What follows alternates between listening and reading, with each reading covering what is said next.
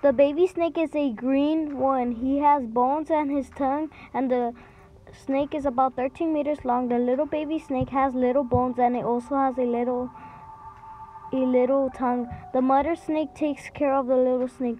The mother is very big, and the baby has a little eyebrow, and the big snake has a very big eyebrow that kind of looks long. Snakes have little tiny brains, but they are smart because they know themselves when they look at the mirror. They also fight for themselves when they don't. Also, don't let them touch because they will fight the other snake.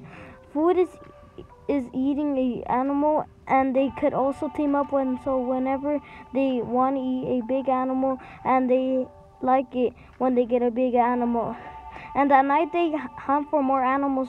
Whenever they are hungry, they eat at whatever time they like at. And sometimes they don't like when other snakes get there first. Then them or else they will fight for themselves for them food, and they just get it. The snakes eat their own food. They don't let other people eat their own food because that is not fair to them.